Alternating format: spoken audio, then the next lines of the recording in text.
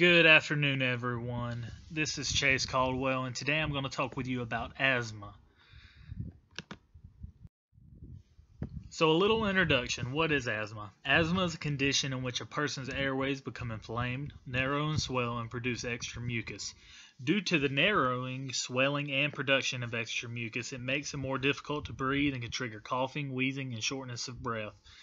Asthma is also known as bronchial asthma, or if it is brought on by exercise, it's known as exercise-induced bronchospasms or exercise-induced asthma.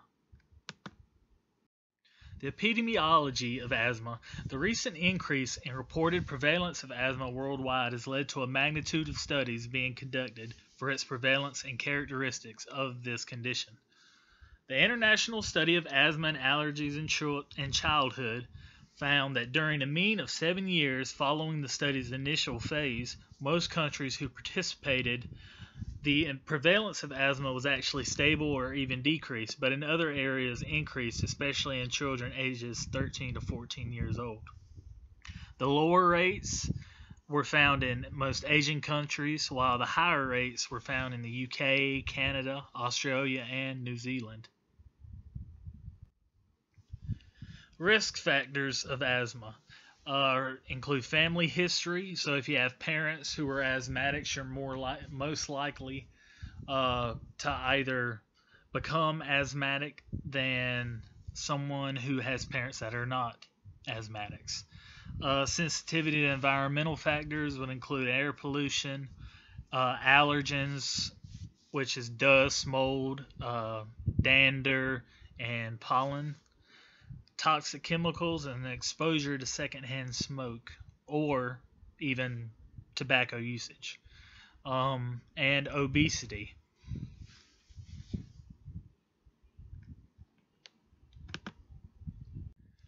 Common medications for this condition they're divided by two. They're either going to take long-term medications or quick relief. Long-term are normally taken to control the chronic symptoms and prevent attacks, while quick relief are taken as needed for rapid short-term relief, with the most common being albuterol. The effects of asthma in exercise. So first we got aerobic training. So there was a pilot study conducted to determine if there was a correlation between active play exercise in childhood and asthma. The participants were 6 students who were assessed by their anthropometrics, lung function, cardiorespiratory fitness, and physical activity. The study was 6 weeks long and included 3 sessions, a warm-up, the main, and a cool-down, while the warm-up focused more on ball games, games of tag, kind of warm up the body, while the main session was more endurance games, and the cool down session was more low intensity games and included a little bit of music to help calm them down. The findings of this pilot study was that children experienced some degree of impairment, ranging from a little bothered to not bothered at all. Another study was conducted and compared 64 healthy participants to 44 asthmatics and found that the asthmatic participants had a maximum heart rate similar to that of healthy participants, but they also had a low VO2 max, anaerobic threshold, and oxygen pulse. But they think that it was more because of their lack of physical activity. Next, we have anaerobic training. In a 6-week randomized controlled trial, 16 boys with mild to moderate asthma participated in a rehab program with individualized training on a cycle ergometer.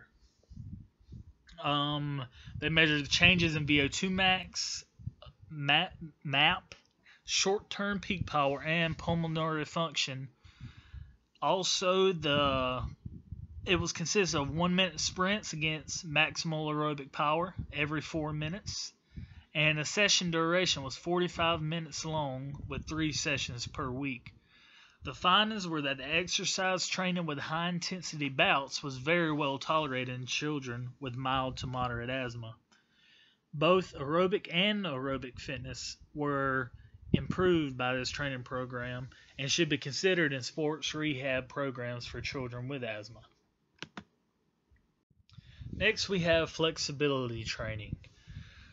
So, a study was conducted on 10 participants with an average age of 23 years old. The treatments were 1 hour sessions consisting of eccentric stretching of the arm, shoulder, and chest while lying in a supine position. The findings were that there was an improvement observed for the mean asthma control questionnaire scores from pre to post treatment, while no improvement was observed for the ACT or the asthma control test, the asthma quality of life questionnaire, or spirometry test. However, the usage of inhalers were cut down by half and remained stable. The chest wall excursion and range of motion tests trended toward improvement, but were only statistically significant with a p-value of 0.05 for the arm raise in the frontal plane. Now, overall physical fitness. In 2000, a study was conducted on 757 children who were not experienced symptoms of asthma as they were followed for the next 10.5 years. The purpose of the study was to see if these kids would grow up to have asthma if they did or did not partake in physical fitness. The study showed that physical fitness in children is weakly correlated with the development of asthma during adolescence, and that a child who participates in physical fitness at a young age is actually less likely to develop asthma. Moving on to fitness assessment recommendations for asthmatics. So now we're going to talk about the fitness assessment recommendations that I would perform in order. So first we have anthropometric measurements, which would include body mass index, waist to hip ratio, and body composition. Next, we move on to the flexibility testing, which would be the sit and reach test and the back scratch test. And then on to agility testing, which I would have them do the T-test.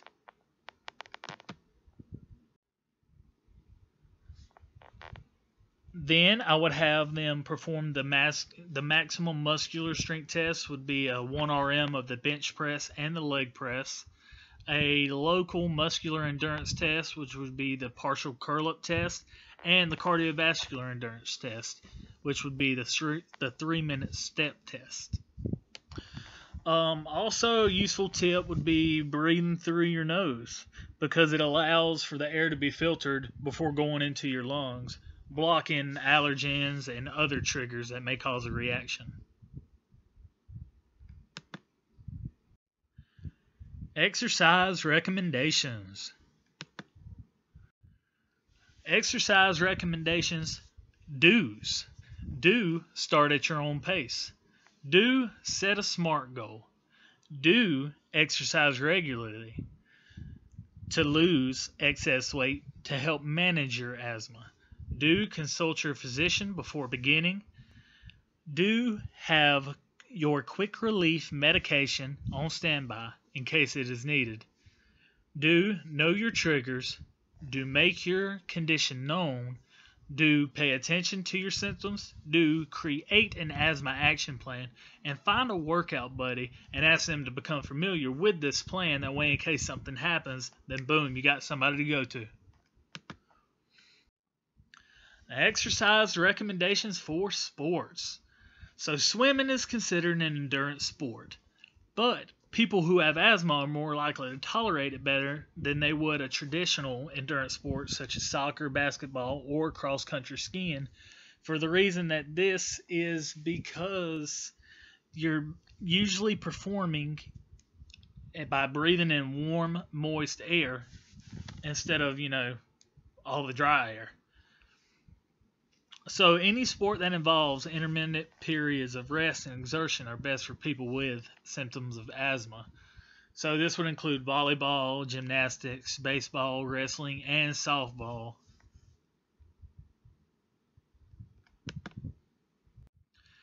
Exercise guidelines. So frequency, 3 to 5 sessions per week for aerobic activity and 2 to 3 per week for resistance training. Intensity, 40 to 60% of heart rate reserve for anaerobic activity and moderate intensity for resistance training. Mode, when performing aerobic activities, use more large muscle mass activities and not really specific for resistance training. While the duration for aerobic training is 20 to 60 minutes of continuous activity.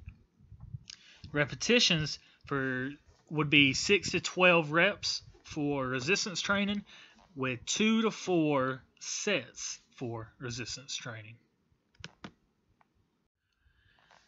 Next, we have exercise modifications, cautions, and contraindications. Exercise modifications.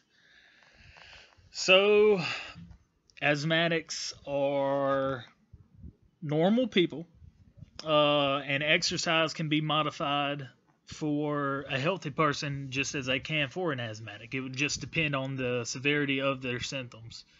When it comes to environmental factors, instead of performing outside exercises, perform more inside to stay out of the weather and stay away from like the air pollution and allergens that may cause their symptoms to flare up. If the person with asthma is having symptoms, then if the person with asthma is having symptoms during exercise due to the intensity, they should lower their intensity until they no longer have these symptoms. Exercise precautions. Consult with a physician before starting exercise. Have medication on your person in case you begin to feel the symptoms. Only exercise until you are slightly out of breath and can still hold a conversation. Always warm up and cool down, no matter who you are. During any exercise, if you begin to feel breathless or pain, stop immediately. Contraindications. Do not exercise if you have a cold or any other respiratory infection, as this can intensify symptoms. Avoid exercising in cold, dry areas. Avoid high-intensity exercises for long durations. Don't ignore your symptoms, as they may lead to more serious symptoms and or even death. Exercising in high pollutant areas can increase the frequency and intensity of your symptoms. And don't put off going to the doctor only when you are having symptoms. Go before, that way it's easier to manage your condition. Next is the exercise program. So first would be the warm-up. I would have my client static stretch with a 30-second hold for seated hamstring stretch, kneeling quad stretch, child's pose, and overhead tricep stretch. Then I would move on to a more active warm-up with 20 air squats, 15 jumping jacks, 10 push-ups, and 5 burpees. So this program is more of a full body program, as 2 to 3 times per week. You can't really get a good split of anything else within that time frame. So we would just go based off the guidelines. And have a machine squat, lying leg curls, machine shoulder press, dumbbell upright row, a machine row, a lat pull down, machine chest press, and pec deck flies. Depending on how well they adapt to physical fitness would depend on the sets, but in generality I have 2 sets. You would normally go 2 to 4 sets with 6 to 12 repetitions. Here I have 10 to 12 to focus more on hypertrophy, with an intensity of 60 to 80% of the 1 rep max.